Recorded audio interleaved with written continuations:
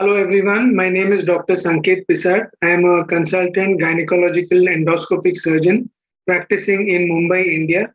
And today we are going to be discussing a rather common but less talked about problem which patients sometimes come to us in the OPD with, which is called as the double uterus.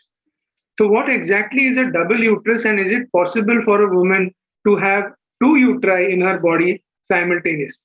Well, the answer is yes and no. In order to understand what a double uterus is, it is important to understand a little bit of how the uterus forms in the human body.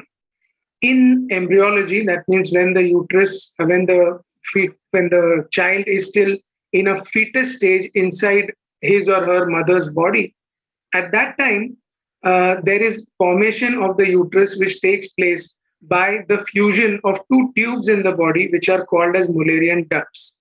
These two Mullerian ducts fuse in the midline or in the center of the body, coming in from two sides, and finally they join together to form a bag, which becomes the uterus. Sometimes this fusion of ducts from the two sides is less or is not adequately done, and hence variations of fusion develop, and this may lead to a double uterus. So, a lot of classifications of double uterus are available in the literature, but these are mainly for medical professionals. As far as the patient is concerned, we divide a double uterus into two main types. One is called as a septate uterus, and one is called as a bicornuate uterus. The difference between these two is primarily in the fact that in a septate uterus, the outside of the uterus looks normal, but the inside of the uterus is divided into two parts by a partition which separates the left half and the right half of the uterus. And in bicornuate uterus, it is not just the partition which separates the left and right half of the uterus, but there is actually two different uteri inside the body. One uterus representing one half of what should have been the total uterus, and the other uterus representing the other half of what should have been a combined total uterus inside her body.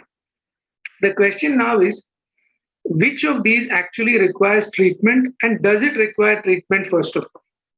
It has been shown that in the septate variant, which is the variation in which the muscular septum or the muscular partition divides the uterus into two, these patients persistently have problems of difficulty in getting pregnant, they persistently have problems of recurrent abortions, and hence it is this sort of double uterus which definitely requires treatment.